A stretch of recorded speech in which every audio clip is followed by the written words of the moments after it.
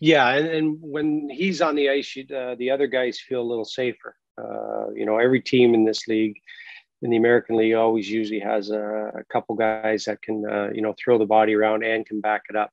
It was nice to have that in our lineup. He's made some strides. He's a nice skater. He's got a hard shot. He's improved on his puck plays and the physicality part. If he keeps that up, again, there's another guy. I'm going to look for him as from leadership next year. He's one of the older guys on the team now, so there's another role for him to thrive in, and a little challenge for him is to be a leader on the ice and off the ice. But the big thing for him too now is, like a lot of these guys in the American Hockey League deals, let's change those into NHL deals. Whether it's with the Hawks or not, it doesn't matter. Everybody's dream is to play for an NHL team. So how many teams are there now? Right?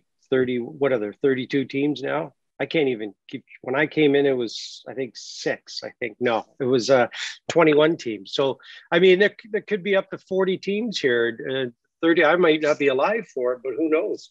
But these guys, that's what they got to think.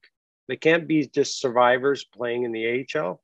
They got to hone their game to where they're potentially NHL hockey players, whether you're American League or not. And I think Ozzy has that in him. His motivation is there, and I'm looking for big things from him next year.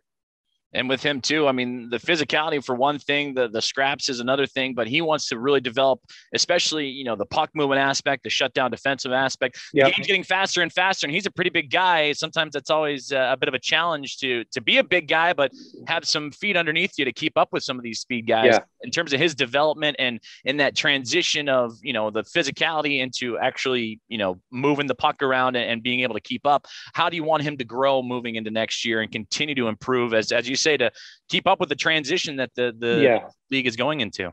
Yeah, well, he's a good skater. He works on his skating all summer. I know that. I've seen him do it with Kevin Delaney.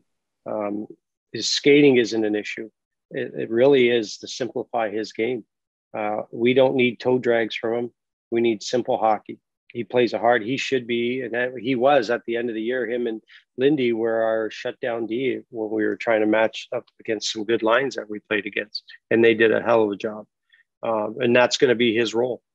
PK guy, play physical, be hard to play against in our D zone, and then when he does get the puck, simplify his game and make that first pass clean. And then, if you have room to carry the puck, carry the puck. If not, then distribute it the right way. And I think he's on his way to be better and better over the years since we've had him.